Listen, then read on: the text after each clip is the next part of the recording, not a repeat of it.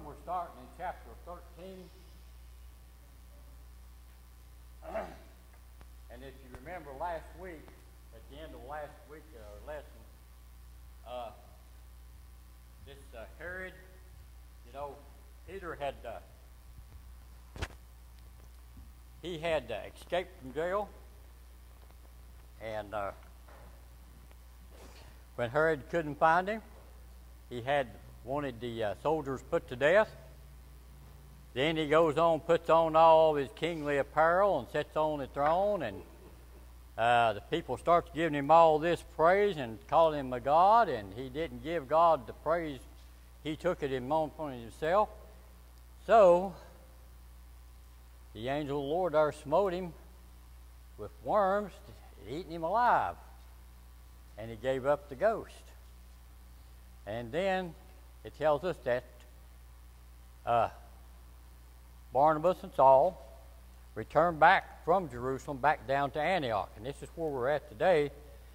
Starting at verse 13, says, verse 1 says, "Now there were in the church that was at Antioch certain prophets and teachers, as Barnabas and Simon, that was called Niger, and Lucas of Cyrene, and Maon, which had been brought up with Herod the Tetrarch, and Saul." Well, there's several of them there, wasn't there? There at the church. So I went to look up these people that we're talking about here, just who they were.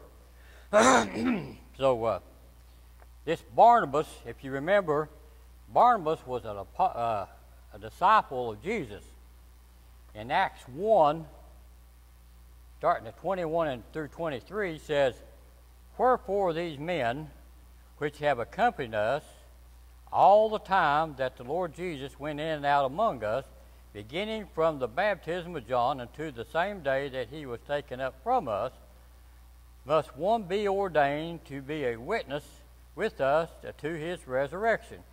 And they appointed two, Joseph, called Barnabas, who surnamed Justus, and Matthias."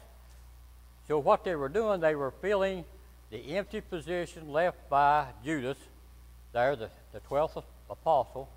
And, of course, as they casted their lots, Matthias is the one that got the vote, and Barnabas didn't. So he was been a disciple of Jesus all along. Now there's Simon, that was nicknamed Niger. History tells us that a dark man, dark complexion, or African descent, Niger in the Latin word means black. So this guy, of course, he's dark complected. He was just called, his nickname as Niger. Believed to be Simon of Cyrene, father of Rufus, that was named in Romans chapter 16, and the same Simon in Mark 15 and 21. Now in 15 and 21 tells us this, "And they compelled one Simon a Cyrenian, who passed by coming out of the country, the father of Alexander of Rufus, to bear his cross." In other words, Simon here was the one that bared the cross for Jesus up on the Mount Golgotha, there where he was crucified. So he was involved in all this too, well known about the Lord. Lucas of Cyrene, a history tells us here that Lucas was one of the first bishops of Cyrene. According to Michael Le Aquin, the French historian and theologian, listed St. Lucas among the 6 early bishops of the city there, country. And Maon was a teacher in the first century Christian church at Antioch, who had been brought up with Herod Antipas. And then, of course, Brother Saul, we all know about Brother Saul, but I couldn't find nothing about him that would tie him in of knowing or being brought up around with King Herod, with Herod there. Okay? So now these men here It's all assembled there at the Church of Antioch, right? So we've got teachers, and one there is bishop, and disciples, and all. So well-trained, well-informed people here. So in verse 2 tells us that as they ministered to the Lord and fasted, the Holy Ghost said, "Separate me Barnabas and Saul for the work unto I have called them." And when they had fasted and prayed and laid their hands on them, they sent them away. So they're given an evangelistic mission, ain't they? To go out and start spreading the word further out. So they, being sent forth by the Holy Ghost, departed unto Cilicia. How you say that? Cilicia. And from hence sailed to Cyprus. Well, from Antioch to Cilicia is about 16 miles walking. But from Cilicia to Cyprus is about 130 miles by ship. So that's a pretty good distance to sail. But really not all that far. So these guys were traveling quite some distance to do the Lord's work, aren't they? In verse 5 says, "And when they were at Salamis," is that what he said? Salamis, okay. "They preached the word of God in the synagogues of the Jews, and they had also John to their ministry." Now, in history, many scholars trust that John, the cousin of Barnabas, is the same person as John Mark, and also believed to be Mark the evangelist. So since he was there and they added him to it, so maybe that's true. I mean, that would be true, I believe. The way I understand it. Anyway. And number 6 says, "And when they had gone through the isles of Paphos, and they found a certain sorcerer, a false prophet, a Jew, whose name was Bar-Jesus,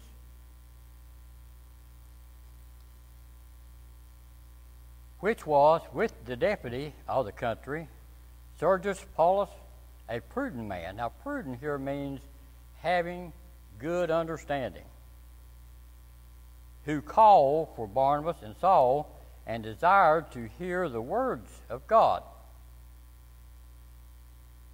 But Elymas, the sorcerer, for so his name had been interpreted by, or withstood them, seeking to turn away the deputy from the faith."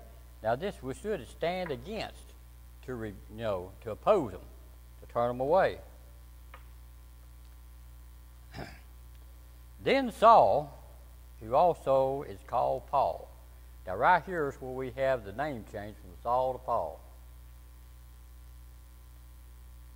Saul was the birth name of Paul before he was converted to follow Jesus, being baptized and filled with the Holy Ghost there. Of course, we've read that story there in chapter 9. And changing his name, to me, here would be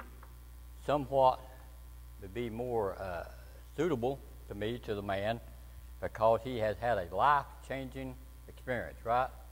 He has been brought from being one character of the Bible to a complete different character.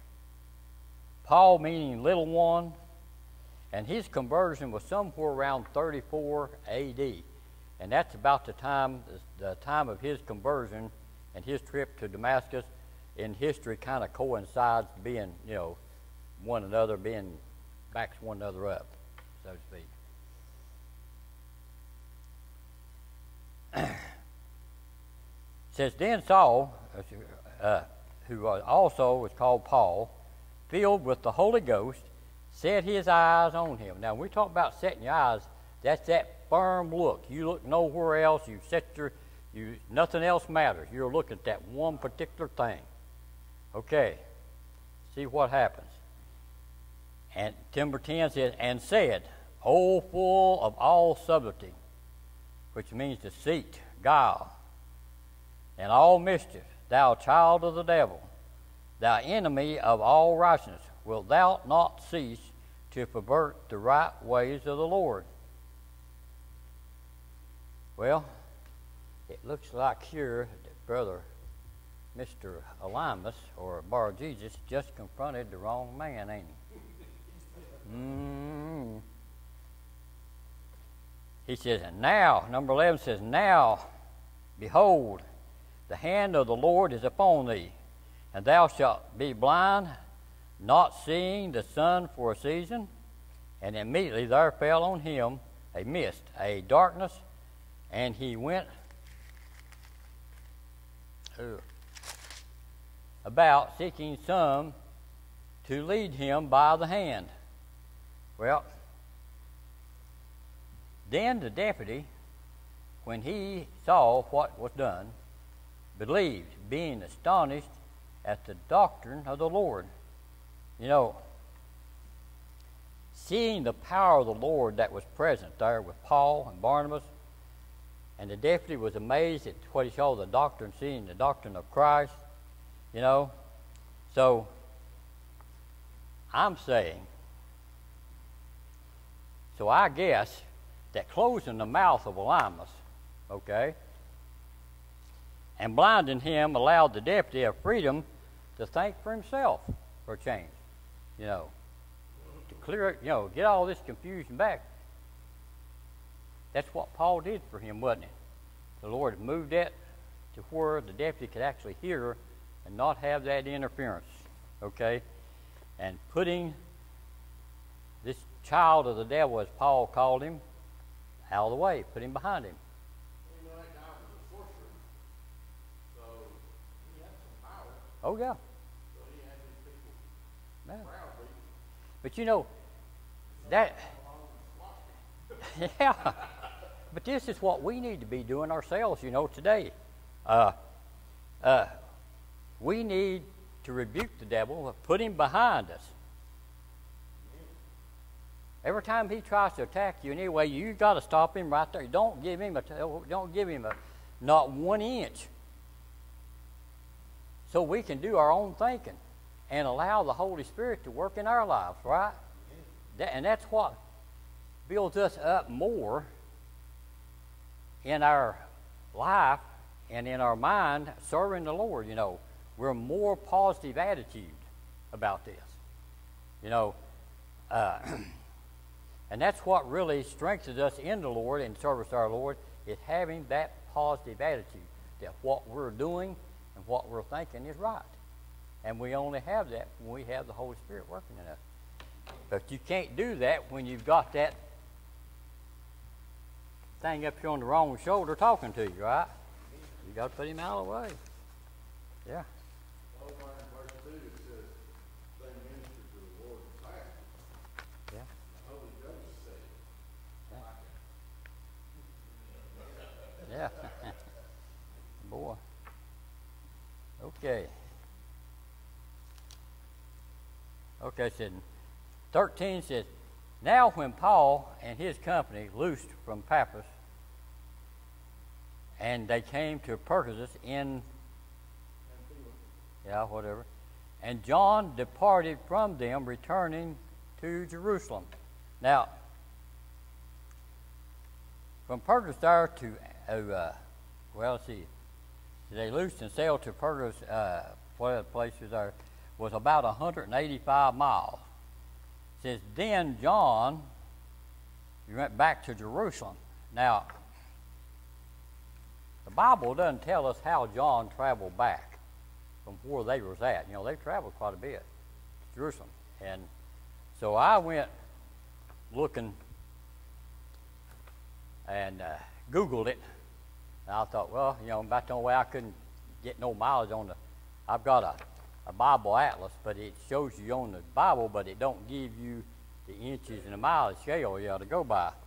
So, now in today, and we're talking about in today's life, if you was to travel that distance that John had to go back, if he went by land,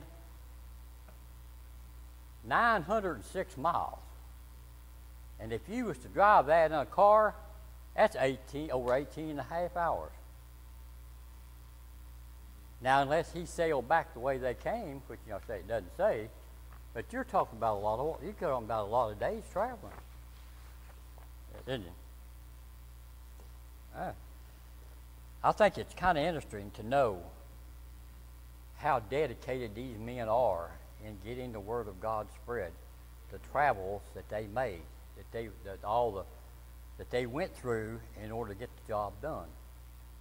And it's hard even anymore to get people to get in the car and drive 10, 15 minutes up to church, or 30 minutes, Yeah, make a 30-minute trip. Okay, 15. Let's see, no, 14. But when they departed from Perga, they came to Antioch in Pisidia, and went into the synagogue on the seventh day and sat down. Now, that miles from there to Antioch was like 120 miles, and of course that was one they walked. And after that, and after the reading of the law and of the prophets, the rulers of the synagogue sent unto them, saying, Ye men and brethren, if you have any word of exhortation for the people, say on. So, if strangers came into the church, and they recognize one another and all, being who they are and probably maybe introduced, they know that they're there for a specific reason. They're not, because back then, people traveled by foot. They just didn't come by chance. These people traveled, so they knew that the people in the synagogue knew that the guys were probably there for a specific reason. So, 16, it says, Then Paul stood up and beckoning with his hand and said, Men of Israel, and ye that fear God, give audience. So in other words, listen to what I've got to say. So right here, Paul is fixing to give them a history lesson. And if remember, Paul was well trained in verse. Real educated man, because he trained with the Pharisees there, the big teacher there for when he was younger, and he knew the Mosaic laws. He knew all the things in the old scriptures and all. So anyway, him being real, so he's fixing to give them a history lesson here. She said, The God of this people, Israel, chose our fathers and exalted the people when they dwelled as strangers in the land of Egypt, and with a high arm brought them out of it. So in other words, when God brought them out of bondage, okay? And about the time of 40 years suffered their manners in the wilderness. So, if you remember, they wandered in the wilderness 40 years because of their disobedience to God. If they hadn't have done so, they wouldn't have had done that, right? 19, and when he had destroyed 7 nations in the land of Canaan, he divided their land by lot. Remember, Joshua crossed, and the Egyptians crossed Jordan there. When they went in the land, the armies that he took with him, they numbered the number of people, men from 18 on to so age, to be in the fight, and they went in and took over of course, God led the way, He was there with them, helping them win the battle, right? 20 said, and after that he gave unto them judges about the space of 450 years until Samuel the prophet. And after they desired a king, God gave unto them Saul, the son of Cis, a man of the tribe of Benjamin, by the space of 40 years. So, if you notice here, when they asked God for a change, He gave it to them, didn't He? He heard them, He answered them.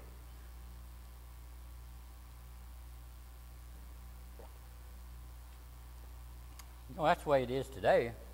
You ask something of God, and it's right. God will hear you. God will hear you. God hears you talking. Okay? Let's see, where am I at here? 22, it said, and when he had removed him, he raised up unto him them David to be their king, to whom also gave testimony, and said, I have found David the son of Jesse, a man after my own heart, which shall fulfill all my will. So God here truly loved David, and God said David was a man after his own heart and would fulfill his will. So David was pleased.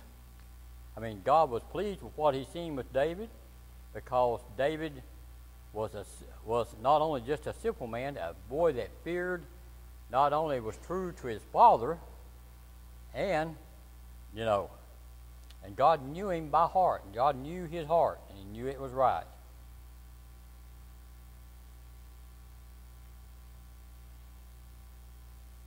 (23) says, of this man's seed hath God, according to his promise, raised up Israel a Savior, Jesus, through his seed down through the years. From him came our Lord and Savior Jesus Christ, right? When John had first preached before his coming the baptism of repentance to all the people of Israel, and as John fulfilled this course, he said, whom think ye that I am? I am not he, but behold, there cometh one after me, whose shoes of his feet I am not worthy to loosen. So, in Matthew chapter 3, 13 through 17 tells us this. Then cometh Jesus from Galilee to Jordan unto John to be baptized of him. But John forbade him, and saying, I have need to be baptized of thee, and you comest to me? So, he didn't understand why the Lord Jesus would come to him, because John knew exactly who he was when he seen him, didn't he? That's the Holy Spirit working within a man. It gives you the knowledge of understanding,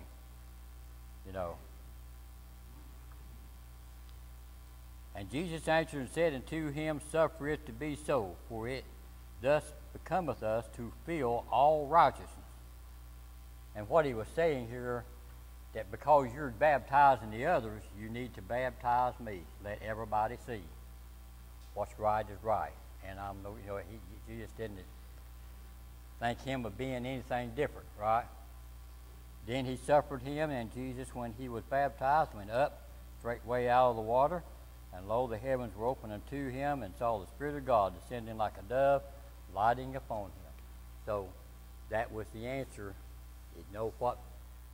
What John knew, the Lord verified when he had the Spirit set down on him, didn't he? Knew.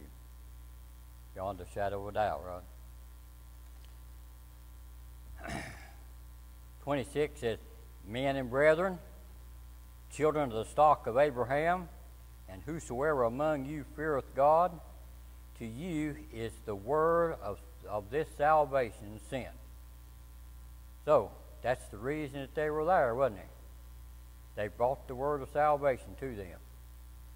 For they that dwell at Jerusalem and their rulers, because they knew not him, nor yet the voice of the prophets, which read every Sabbath day, they have fulfilled them in condemning him.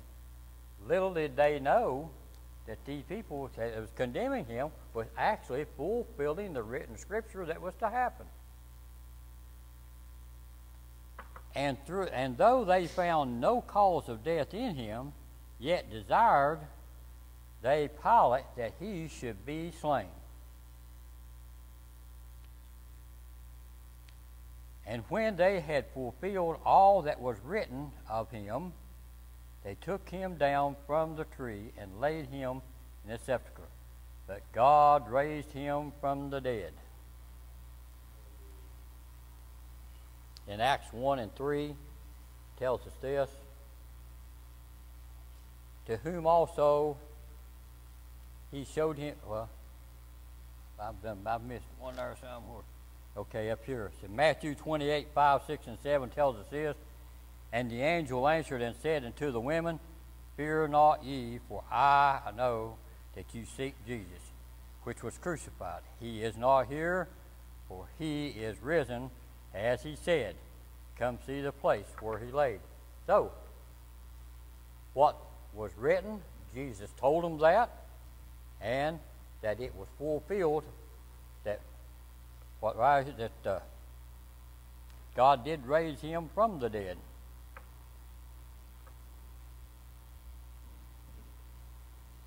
And 31 says, And he was seen many days of them which came up with him from Galilee to Jerusalem, who are his witnesses unto the people. In 31 said, but in Acts 1 and 3 says, To whom also he showed himself alive after his passion, by many infallible proofs, being seen of them 40 days, and speaking of the things pertaining to the kingdom of God. So,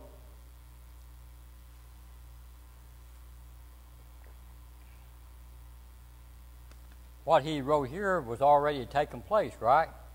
And Paul knew, and he explained it. And God hath fulfilled the same unto us their children, and in that he had raised him up, Jesus again, as it is also written in the second Psalms, Thou art my son, this day have I begotten thee. In other words, in the beginning, God, the only son that he begotten, was there before the foundation of the world. And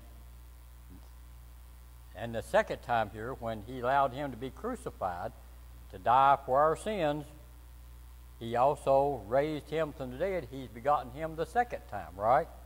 Back to life. But this time, totally different, right?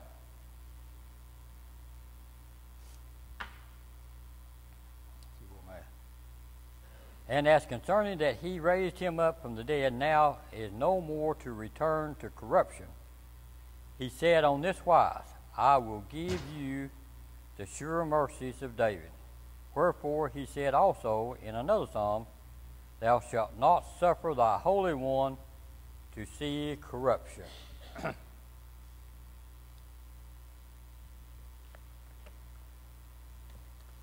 the parable, and the reason that he did not get to see corruption again, because he did raise him up, didn't he? Not only did he raise him from the dead, he ascended him back to heaven, didn't he? In Acts 1, 9, 10, 11 says this, And when he had spoken these things, while they yet beheld, he was taken up, and in a cloud received him out of the sight. And while they looked steadfastly toward heaven as he went up, behold, two men stood by them in white apparel, which also said, Ye men of Galilee, why stand ye gazing into heaven? This same Jesus, which you have seen taken up,